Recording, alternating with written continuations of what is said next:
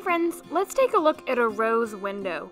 Rose windows are circular windows found in buildings with Gothic architecture. They are circular in design and complex, and they feature sections that almost look like petals, which is why they call them rose windows.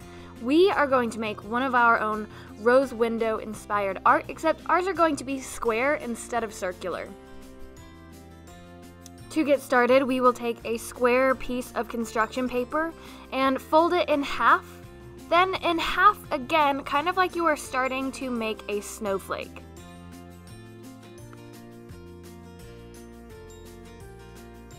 This next part is truly like you are cutting out a snowflake from your paper. You are going to draw designs before you cut them using a pencil. I'm using a Sharpie, so it's a little bit easier to see. Now, any of your shapes that you draw, you want them to connect only to one side of the paper. If they go all the way through, then you'll end up cutting a really, really big hole in your window, and that's not really what we're going for. Now, the cutting part is a little bit difficult because the paper is folded up, so just have patience with yourself and work slowly.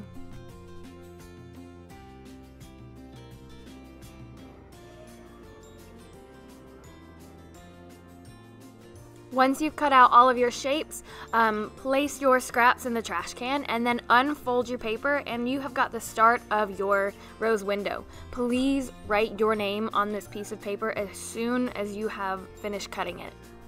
Now we're going to take a plastic sheet and place it underneath your rose window. Just in case, you can go ahead and write your name on the plastic with a Sharpie as well, just to be sure we know this belongs to you, because your first name on the construction paper could get covered up by the tissue paper. We're going to rip and glue pieces of tissue paper to cover up the openings in your rose window. The glue we're using is kind of a watery glue mixture, so it spreads on really easily. But this means that you get to use a lot of glue. The more glue that you use, the better actually, the more shiny it will be in the end. And my recommendation here is to paint the glue down on top of the tissue paper instead of underneath it and then place it down. So place the tissue paper down first, then paint the glue on top of it, and that will stick the best.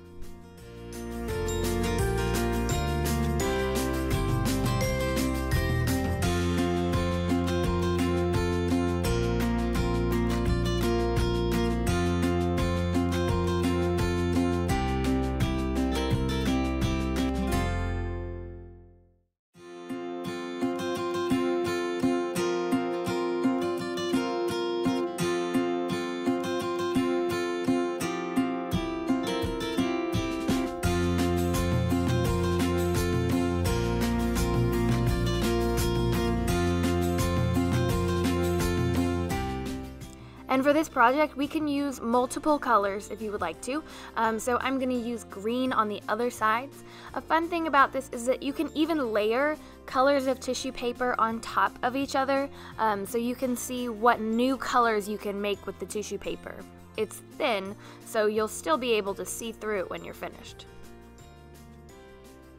Also, don't worry if any of your tissue paper extends off of your window design, because when we're totally finished, we can cut off the excess paper. It's also really important for this project that you cover all of the teeny holes in the window, no matter how small they are. Make sure that you cover every single hole that you possibly can.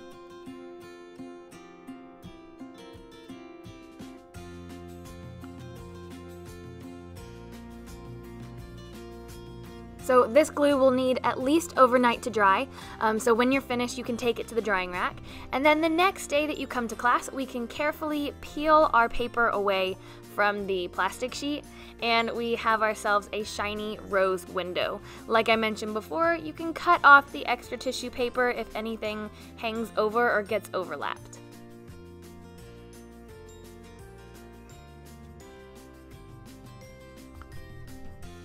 And my favorite part of this project is the way that they look when you hang them up in a window.